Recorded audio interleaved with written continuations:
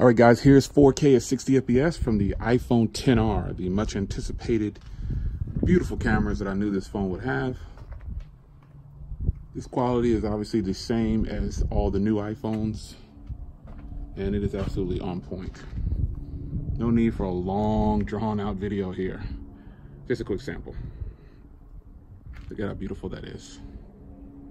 And like the other iPhones, this front camera can record in 60 frames per second. So I think this is really cool. I'm just giving you some shaky cam. But this thing is absolutely gorgeous on the front camera because they allow it to do 60 frames per second. So if you wanted to have some kind of vlog or something, you would do fantastic with this device. Don't mind my messy office. It's a mess back there. Yeah, don't mind that.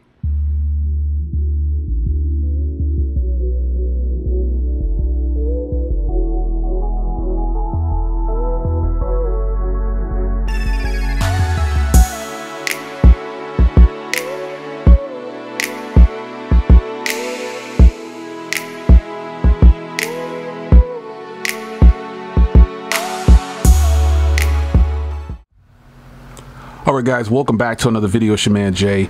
So by the time you watch this, I've had this phone for at least 24 to 36 hours.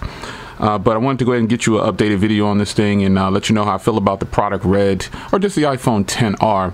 Now, the XR is a phone that a lot of people, it's got to be one of the most controversial iPhones that I've ever come across. But let's take this case off. You can see which case I'm rocking right here at the moment. One of my favorites by Incipio. So this Red here, this Red is absolutely great.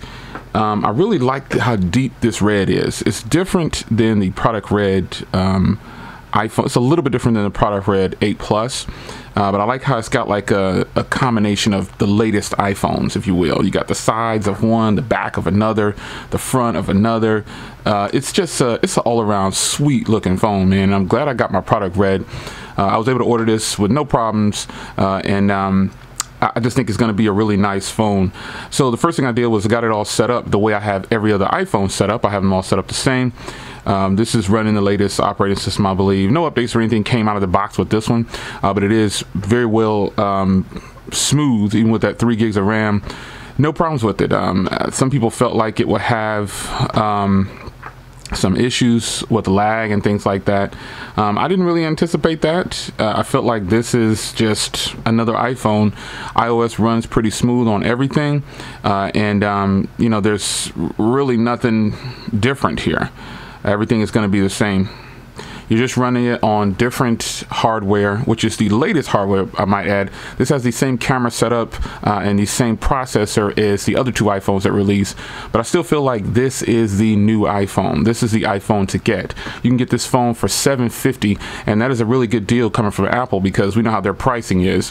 So later on, this is obviously going to be used daily with a lot of other phones in rotation. But let me show you what it looks like next to the Pixel 3. A lot of you guys wanted to know that, so I'll show you. I'm not going to get into this deep size comparison of phones, but some of you guys asked about this immediately. And then if you guys have I remember telling you guys if you had the iPhone 6s, which you know I still have one, this is how it's going to look, and this is the difference in size and what you're upgrading to. So you're getting a nice boost in size if you have a current iPhone 6s or iPhone 7. You're getting a nice size boost, and you're also getting a nice big screen compared to what you normally will have. You do lose your Touch ID and everything, but you still have all the latest functionality of iOS and what they have to offer. Now, as far as Android goes, stock Android, you're actually looking at a Pixel 3 or a Pixel 3 XL. These are going to be the phones that people really want to compare to and decide whether or not they're going to switch to and from Apple. Face ID and everything looks really sweet on here. No problems with it. I think this is just going to be another smooth Apple experience with no ifs, ands, or buts. As you can see, I already applied my tempered glass by Pure Gear, so be sure to check that video out. They also sent over a case too. I think it's really cool. They sent this one over too well, not today, but they sent it over a while back.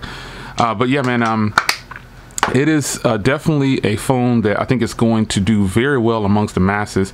Some people are saying, oh, you'll get better deals along this time of year. I think this phone is just going to sell regardless. I don't think that they're going to have a problem moving these units, not with all the colors that they released all at once other OEMs, take notes. You know, Apple finally got it right this time and released all of the colors at one time. As far as the cameras go, once again, I'll show you some samples on the way out or on the way in. You already saw them. I don't know where I put it in the video, but I just gotta say, this phone is looking pretty sweet, man. I don't have any complaints at this point. I've been pretty happy with it. It's a nice size, a little wider than I expected it to be. But in fact, it is really nice. Everything syncs up and pairs up well. I like this look with this phone. There is something in here that's kind of strange, that they gave some different wallpapers. Shout out to the Pixel Squad.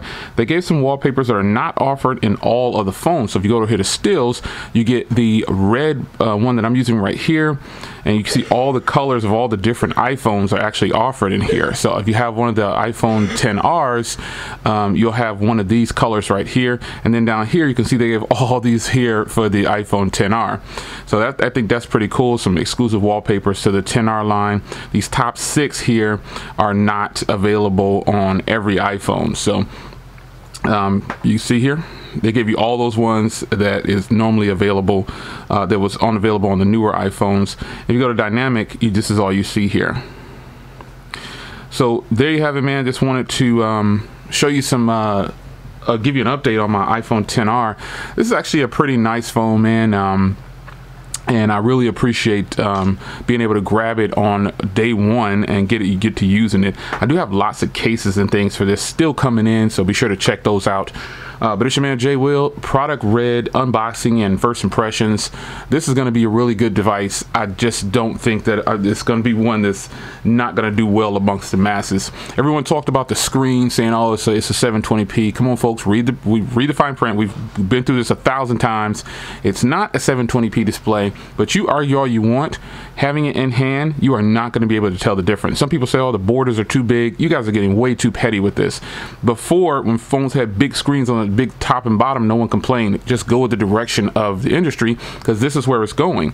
You're going with you're going to have the 18:9 ratio now, and you're going to have